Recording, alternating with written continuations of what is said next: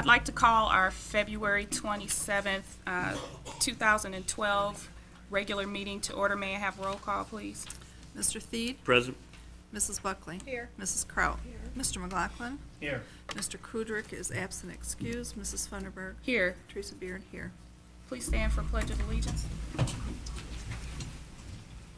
I pledge allegiance to the flag of the United States of America and to the republic for which it stands, one nation, under God, indivisible, with liberty and justice for all.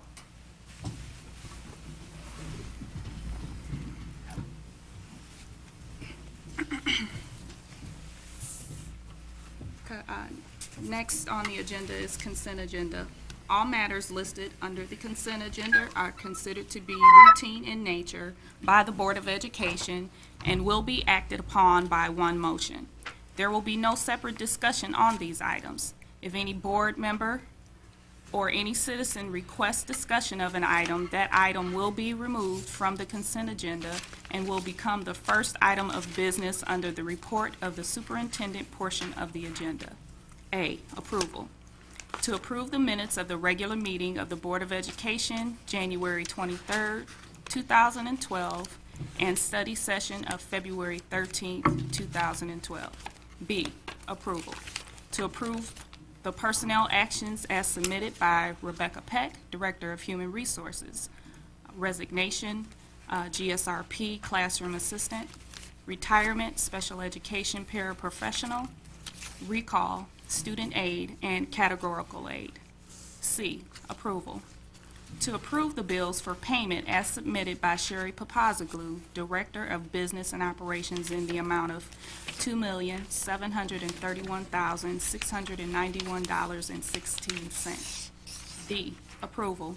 To approve the proposed field trip for the Barth Elementary 5th graders to Camp Tamarack in Ortonville, Michigan on May 1st through the 4th, 2012 at no cost to the district.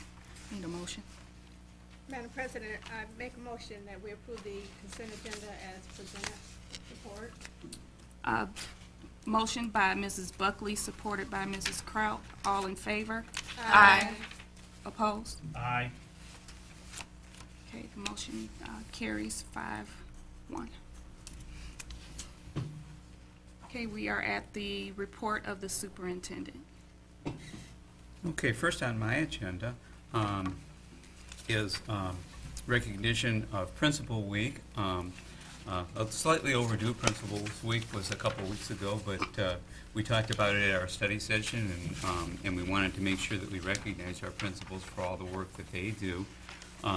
So what I would like to do before we ask the board for an official resolution is if I could just read the resolution from the state of Michigan. This is from Governor Snyder.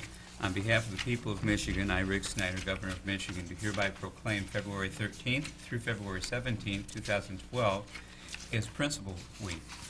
Whereas energetic and inspiring school leadership is essential if teachers in schools and districts are to implement college and career preparatory standards and assessments for Michigan students, and whereas K-12 school principals play a vital role in the success of students and act as the liaison between the school and the community it serves, ensuring that parents and taxpayers are aware of student and school achievements, and whereas Michigan school principals are dedicated, quality educational professionals committed to providing sound leadership and guidance to their staff and students, and whereas during this week we join with educators, parents, and students throughout the state to raise awareness of the importance of educational leadership and to recognize and thank all principals working in Michigan school districts for their exemplary service. Now therefore, I, Rick Snyder, Governor of Michigan, do hereby proclaim Monday, February 13th through Friday, February 17th, 2012 as Principals Week in Michigan. And you know, we have one of our principal representatives with us tonight, Ms. Dorothy West from Hale Creek, and on behalf of the board and the administration, we do appreciate all of the principals, and I know you'll share that message for us, as well as a little token of our appreciation. So with that said, I'd like approval of our motion. I move that the Board of Education adopt the certificate of proclamation from Governor Snyder designating February 13th through the 17th, 2012 as principal week. Support. Motion by Ms. Kraut, supported by Mr. Theed. All in favor? Aye. Opposed? Motion carries 6-0.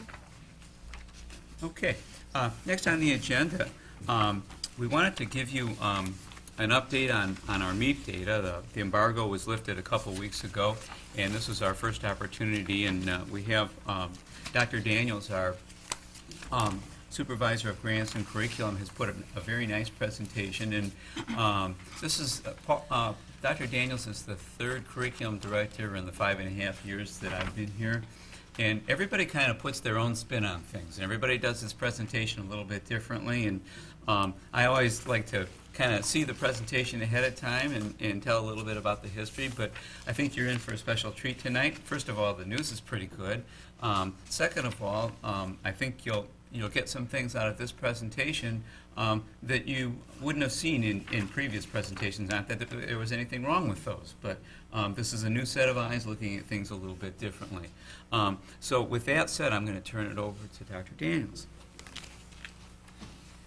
Good evening, everyone. Good evening. Dr. Daniels, if you could grab the mic, please. Is it over there? I'm not sure it's out. Come on, Steve. I don't see it here. So that our viewers at home can hear you. Thank you, Steve.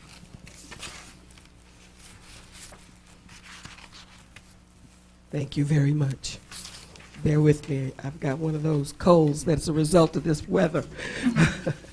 You know, as we shared earlier, we are now looking at our MEEP scores through a different lens. And the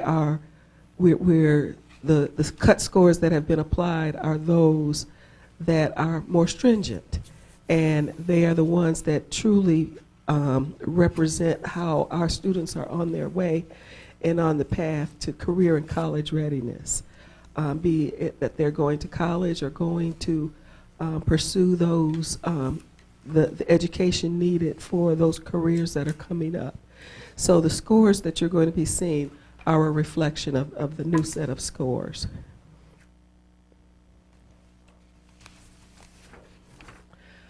First, what we have is a look at how our elementary schools did. This is an aggregate of all of our buildings.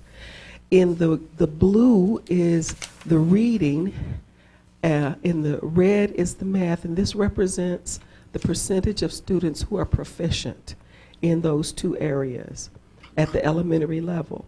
Now, what you have at the bottom, that represents the gain or loss that we had over last year. And you'll see that in the third grade, we gained 5% proficient and 12% in math. In reading for the fourth grade, 2%. And we had a dip in our math. But in the fifth grade, we had gains in both reading and in math. And in looking at that, that's comparing scaled scores. So it's how the kids really did. So that's an apples to apples, look. At the middle school, and you need to know that the grading is not equal, but this is how when you do it with the computer, it kicks it out so that it looks like a really big hike, and the other one maybe not so much, but that's not the case. For middle school, you'll see that we had, again, in the blue is the reading, 48%, 36 and 46% in 6th, 7th, and 8th grades. In math, 10%, 8%, and 12%. And when you look at the gain and loss, you see that we made gains across the board in reading. However, in math, we had dips. In social studies, this is, because there was not a comparison over the years, there's just one showing. But for our district score, we decreased 5%. But in the state, there was a decrease of 4%. So everyone dropped, in social studies. Now this represents how Romulus compares to the other schools in the county. And we are the red strip on this, and the county average is the blue strip. So you see, in some places we're a little higher, in some places we're a little lower, but nowhere are we truly out of kilter from, you know, where things are going along. And that's one of the things you want to take a look at to see, because that helps us make some determinations on the areas where we're just way out of whack, or whether it's kind of everyone in general. So that's where we are here. Now, this is a comparison looking at the state and the county on the gain-loss comparison for reading. And if you'll notice, Romulus did a pretty good, we outscored the state in a number of areas, or in a number of grade levels in our gains for reading. Especially you see at the 3rd grade, 5th grade, 6th grade, and 8th grades. In math, not quite the same picture, but you'll find that our gains and losses in math did not compare quite the same. So we know that this is going to be one of those target areas for us, you know, to take a look at. One of the main goals, however, you know, we look at the scores and say this is how many of our students were proficient.